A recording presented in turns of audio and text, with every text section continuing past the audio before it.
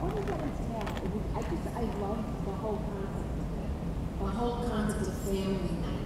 Yeah. Once a week you used to do it. Yeah, every Monday night. Every Monday night? Yeah.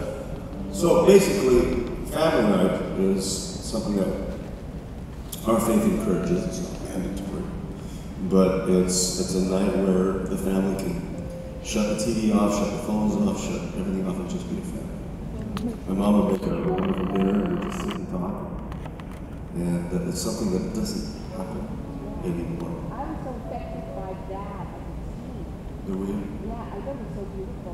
Well, it's just a great concept, isn't it? Yeah, It's like, what a concept. Let's talk as a family. We need to get back to that a little bit more often. Clear it back. So I have a question. You have the residency and you have the residency, you Yeah. have the tour. How do you decide all the songs, the Osmond songs, the Donny songs? How do you decide at Broadway what you're going to put in the show? How does that happen? Well, that's an interesting question because after 60 years of show business and 65 albums, what do you do? right. You know? So I decided to put all 65 albums in the show.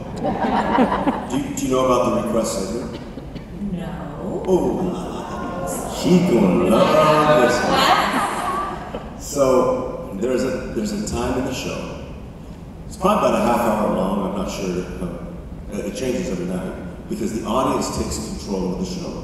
I put all 65 albums on the screen, and the audience can pick any song I've ever recorded, and they determine what the show will be for about. Wait, the audience or me? The just you. Okay. I've been waiting 50 years for this, so if I get a request, I'm going to take it. Okay. No, but it changes every night. That's what's fun for us, is because it's just. Can you remember them all? No. Because I can help too. Okay, that's good.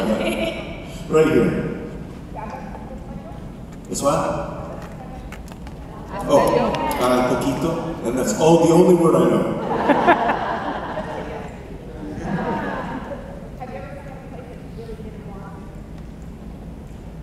Ever sung in a place that I never really wanted to?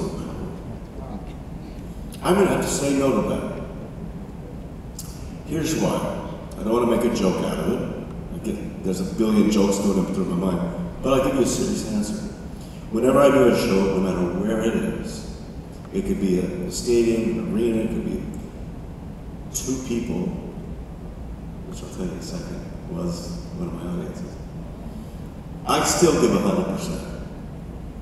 Because it's not just about how many people are there. It's about my craft and me giving what I've done and what I've been able to acquire for over 6 decades of show business. That's what's important to me. So I can't think of any place off the top of my head that I regret playing. But let me just tell you about the 2 people. I was about 7 or 8 years old, and my brothers and I were booked at the Fairmont Hotel in San Francisco. I think it was about a 2-week run. You guys, there were more people on stage than in the audience throughout the entire night. There was this one night, 2 people were in the audience. My dad went out there to talk to us.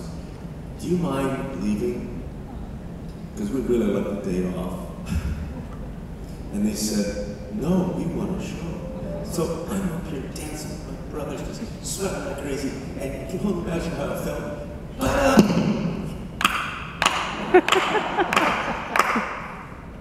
So, if there was any place, it would probably be that place, but still, we gave 100%. By the way, before we go any further, these pictures that we're taking, here in a second, here's how you get it. And